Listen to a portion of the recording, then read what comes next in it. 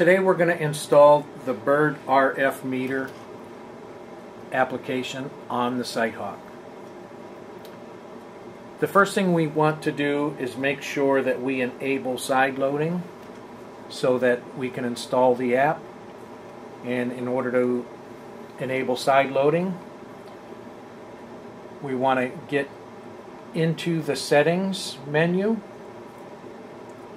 scroll down to security, and we want to make sure that unknown sources is checked.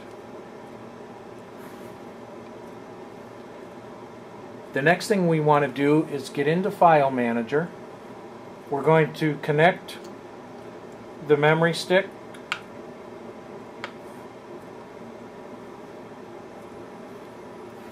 and we would want to get into the File Manager. Select the external USB storage, and I'm going to scroll down and select the Bird RF meter application. I want to press the copy and paste button.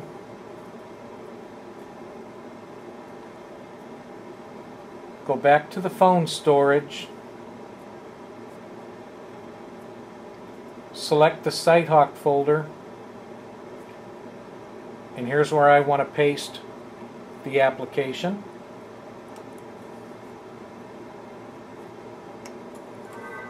I want to disconnect the memory stick.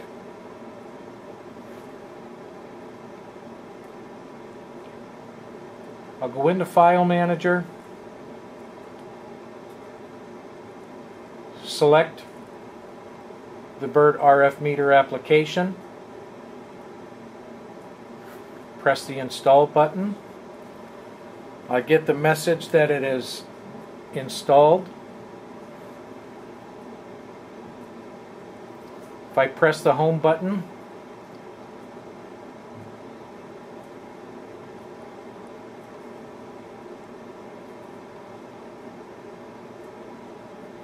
here's the RF meter icon.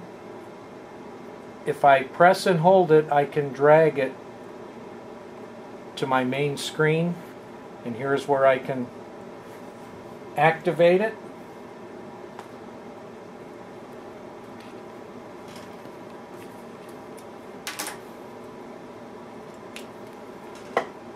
I'll connect it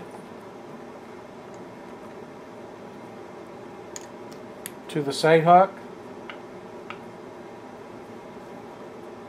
It recognized there's a sensor connected.